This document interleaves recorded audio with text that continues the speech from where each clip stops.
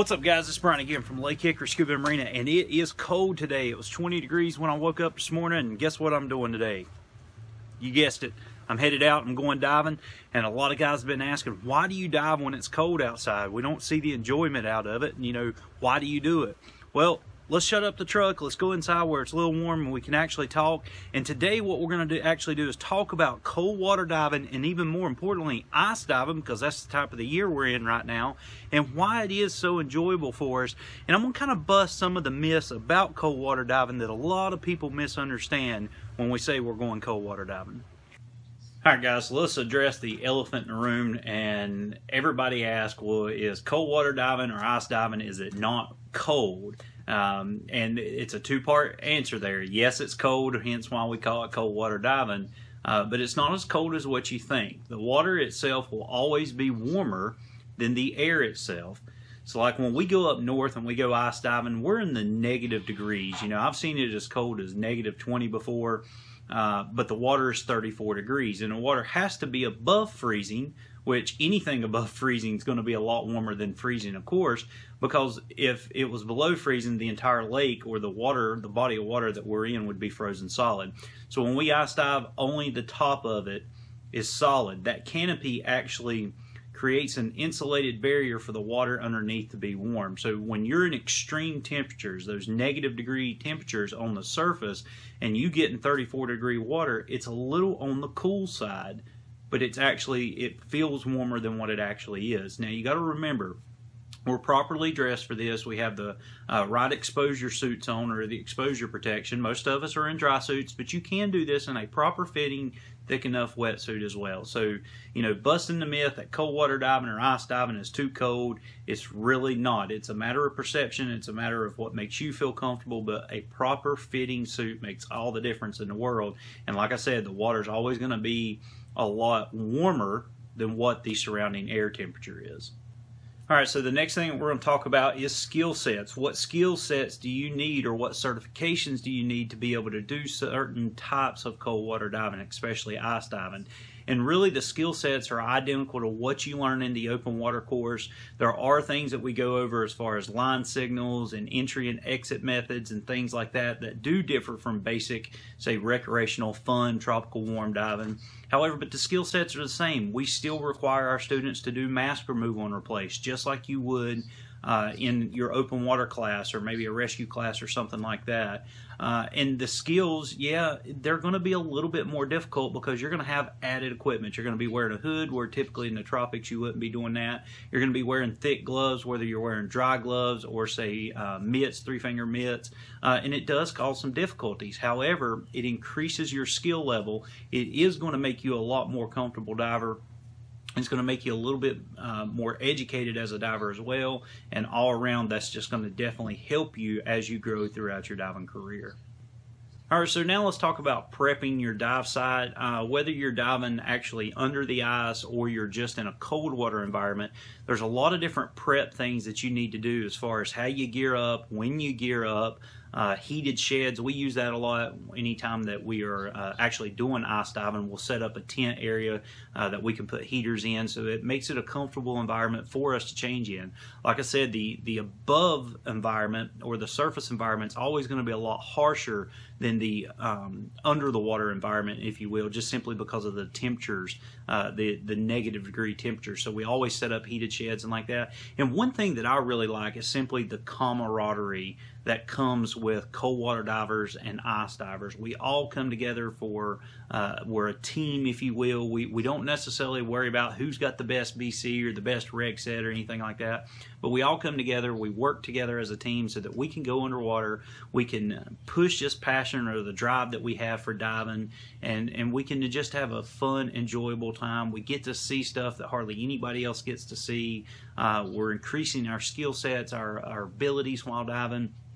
But that camaraderie really helps. Whether we're helping each other get in and out of the water, we're helping each other get suited up, or we're just there for support. That's another great thing that I really love about cold water diving and ice diving. Next thing I want to talk about, of course, is equipment as well.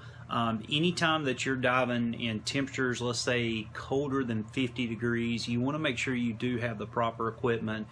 Gear configuration in itself is not that big of an issue. However, having the proper gear for cold water environments is. Your regulators do need to be cold water reg systems. They do need to be environmentally sealed, have some type of cold water kit on it to prevent freeze-ups. Because what will happen is if you are not using the proper reg system, they can freeze up and cause catastrophic failures. Unfortunately, due to the way physics work, if you will, it doesn't take much to get a regulator to freeze, especially a second stage while on land. There's a lot of times that we will have divers who do not have a cold water system or a cold water reg system, and they do have trouble, and what we have to do is actually thaw out their regulators on land before we can get them in the water.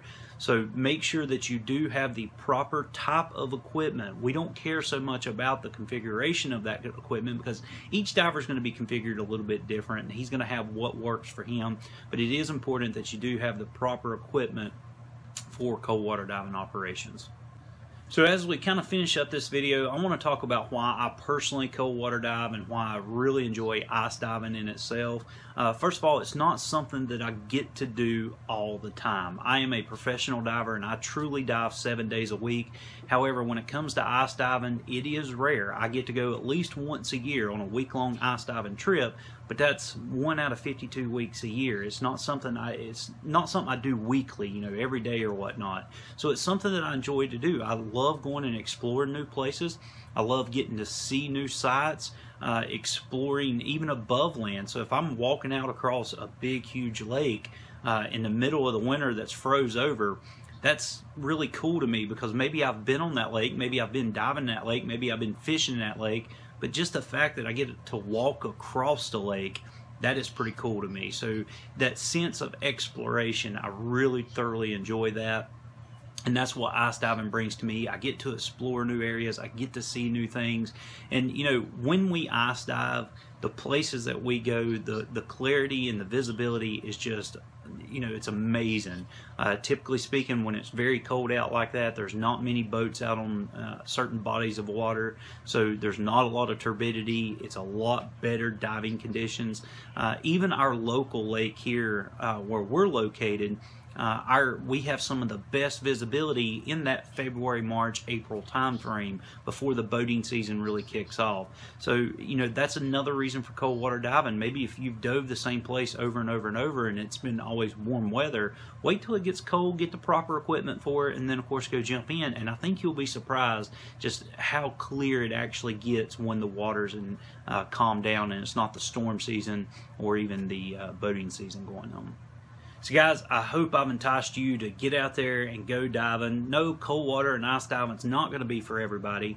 However, you know, it's not as cold as what you might think. With a proper fitting wetsuit or a dry suit with the proper undergarments, you can dive very safely and very comfortable either up under the ice or just in cold water in general. If you got any questions on cold water or ice diving, please put it down in the comment section below. The clips that you've seen during this video are some of our previous YouTube videos. I'll link them down in the description below for you as well, and you can go through and watch that. Some of them are educational, some of them are just fun videos as well. But definitely check those out. And like I said, if you got any questions, please put it down in the comment section below. But I've got to get out of here. I've got several students that's getting in the water today. That's why I was loading up my truck for them. But and they're open water students, guys. Our lake right now is in the mid to low 40s, so you know, even open water students can be doing checkout dives when it's cold with the proper equipment and the proper mindset. They can do it, and so can you. But guys, if you like this video, simply smash that like button for me and definitely share it as well. As always, make sure you follow us on Instagram and Twitter, like us on Facebook, pin us on Pinterest, subscribe to us here on YouTube, and as always, guys, we appreciate your business. Guys, we really appreciate you watching our videos. If you liked it, make sure to give us a big thumbs up. If you're not a subscriber, simply hit that subscriber button for us and make sure you hit the little bell to turn on all notifications. If you want to see some other cool videos, make sure to click these links here. They could be scuba tips, they could be diving videos, search and recovery videos, or gear reviews. Once again, guys, we really appreciate it.